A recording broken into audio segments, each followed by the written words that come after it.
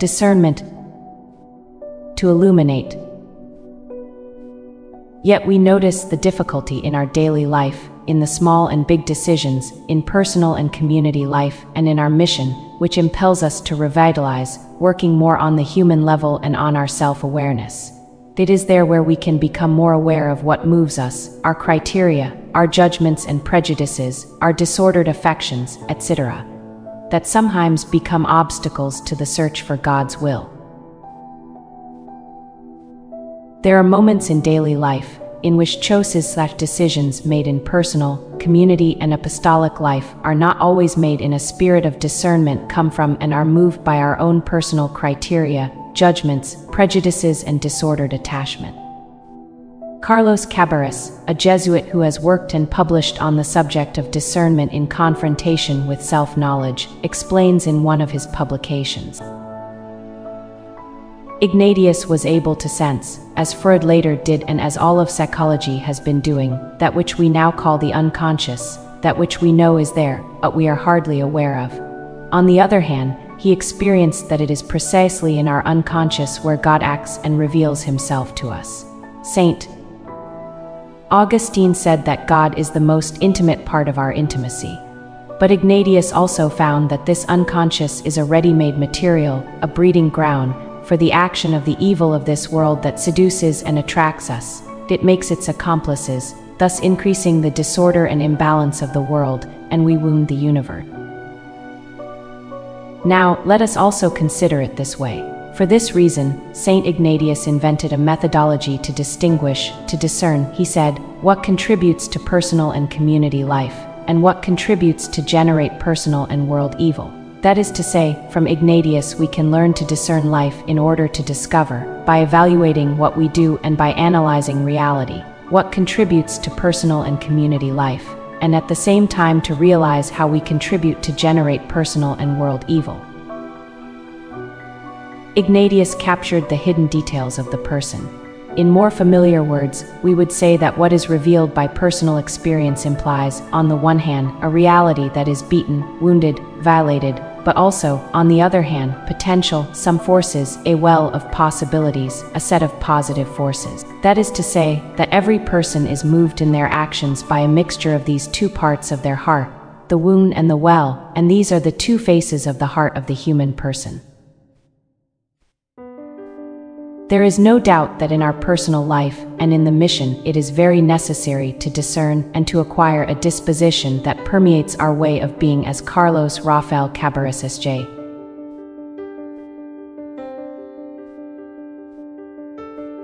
Handmaids of the Sacred Heart in relation to the mission. It seems fundamental that we work on our own person while continuing to cultivate in our lives the sources and means of our spirituality. In General Congregation 18, the recommendation to the Superior General, document that illuminates our Ignatian style of government, was materialized in the document of Sister Maria Elena Aljunate, Government in the Institute, 2010. In General Congregation 19, Decree 1 on Strategic Planning stated that strategic planning should be promoted by means of apostolic discernment in the Institute. In General Congregation 20, the document, In the Heart of Him Whom They Have Pierced We Contemplate Mercy, in the subtitle, Move to Make Mercy Cumulative in Our Communities, we feel called to be communities that discern together, because we want to listen to the ever greater God who speaks to us through the sisters and places the personal freedom of each one of us in the framework of us. This implies reviewing the place from which we are relating to one another in order to grow in evangelical fraternity. Discernment, as a gift of the Spirit, etches in us the certainty that God is continually at work in history and allows himself to be found by those who sincerely seek God's presence and will. Prayer and the daily examination are the fundamental means to live in discernment. The profound encounter with Jesus Christ helps us to shape our life according to his style and to feel sustained in God's love. All discernment is a journey of faith that opens us to listen to events and people. It is also a personal and communitarian process aimed at making choices in life and mission that will transform reality according to God's plan.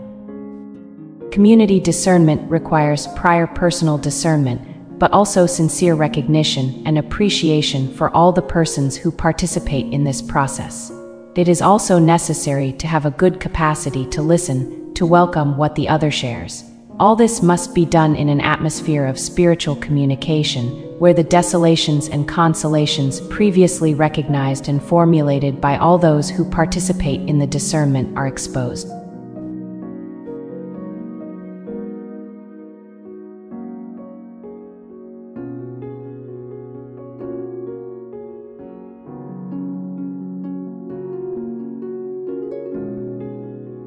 Being of Ignatian spirituality, we are always invited to discernment, which implies that we must first know how to discern in our own life, in order to be able to use this specific means of our spirituality in our mission. Our lack of discernment could also be attributed to being distracted. Adolfo Nicolas S.J. wrote a reflection from his personal experience on a series of distractions to which he believes we need to be attentive. The easy temptations that distract us, from getting distracted in prayer to getting distracted in life. Perfectionism as a narcissistic distraction. Ego is the #1 distraction. Media and marketplace distractions, gadgets, internet.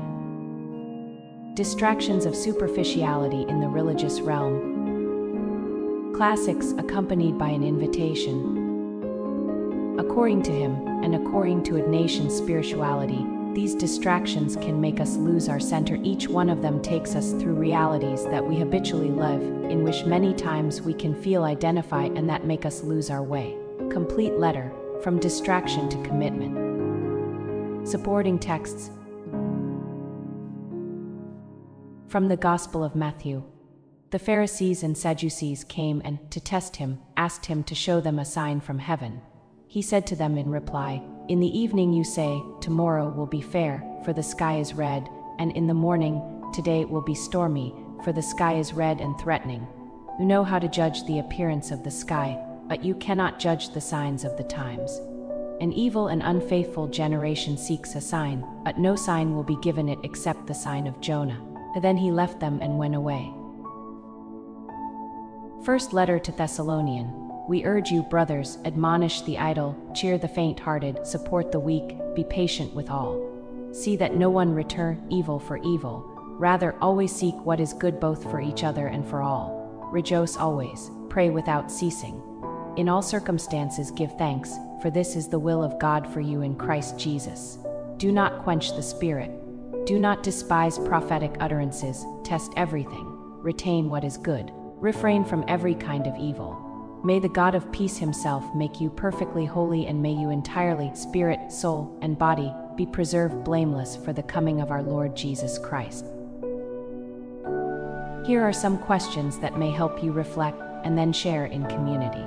Remember to take notes and write down what you want to communicate. 1. The daily examen. Is it a regular practice in your life? What difficulties do you encounter? What helps you the most to be able to live it every day? 2. What experiences of personal and community discernment have you had in your life? Have they been positive, negative? You can share. 3. What steps do you think should be taken to make personal and community discernment more present in our lives? What could help us the most? We share in community by means of the listening circles. You, Lord, are a flood and outpouring. Like a silent lymph, you saturate all that is and all that we are. You are a God poured out. Let me gather you, like gold nuggets sifted from the sands of the river of life. May I seek you, find you, and give you away, like hidden gold, which is not mine. It belongs to all. Let me not, O Lord, gather you, reserve you, and keep you. May I not be satisfied to take care of you and clean you like a curious piece in a museum for human tourism. Teach me to lose myself, and may I lose myself. Dispose of what is yours. See me where you will, Lord, with your 2 hands. Sow me, without measure, in your way. May I, as wheat, not withhold myself from decaying and from leaving ears of grain to swell your barn. From the bread that you are and that you make me, 1,000 famines must be satisfied. Take, Lord, what you gave me and what is most yours and mine. I power to decide about myself. I decide to be love and grace like you. This is enough for me. Ignacio Iglesias, S.J.